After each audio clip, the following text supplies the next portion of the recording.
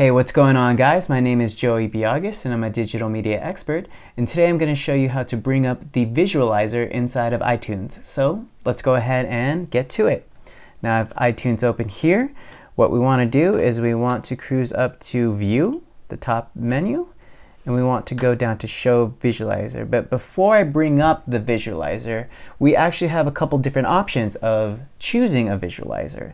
So we go up to Visualizer here. Under the menu, we have regular iTunes visualizer. We even have the classic iTunes visualizer, and so on and so on. You can definitely play around with those. Let's go ahead and try out the regular iTunes visualizer, and whoops, let's go select that again and choose Show Visualizer. Okay, and this is what the visualizer looks like.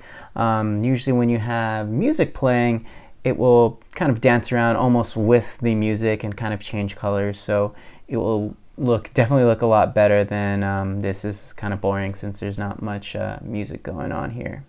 That's pretty cool, right? Now to get out of that, this is kind of the same thing. You just cruise up to View and go down to Hide Visualizer.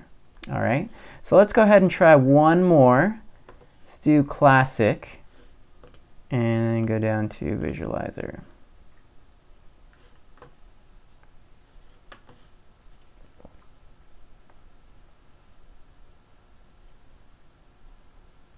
And that is the old classic visualizer. So I'm going to go ahead and stop that. Okay, guys, that's pretty much it on how to bring up the visualizer inside of iTunes. If you do have any other questions, please let us know, and thank you for watching.